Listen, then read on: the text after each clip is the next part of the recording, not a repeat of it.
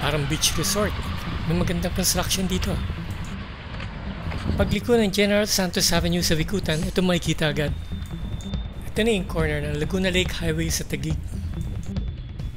Ayan yung Laguna Lake.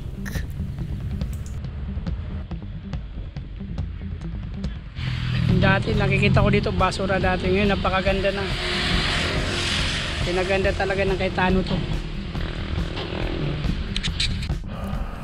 3 meter wide na bicycle lane.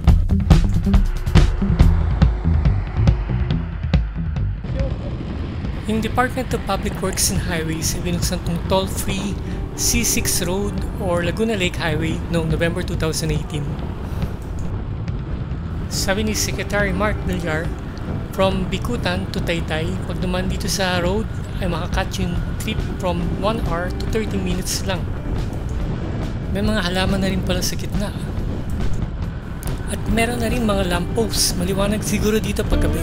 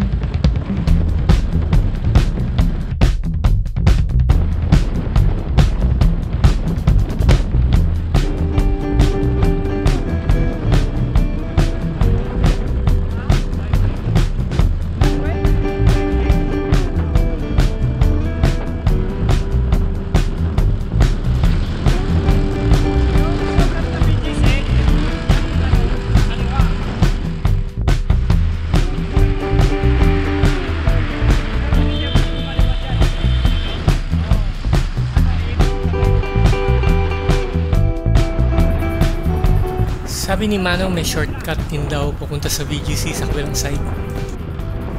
Pag nakita mo na itong dalawang torre magkabila, sa kaliwa yung shortcut. MRT Avenue ata tawag dun.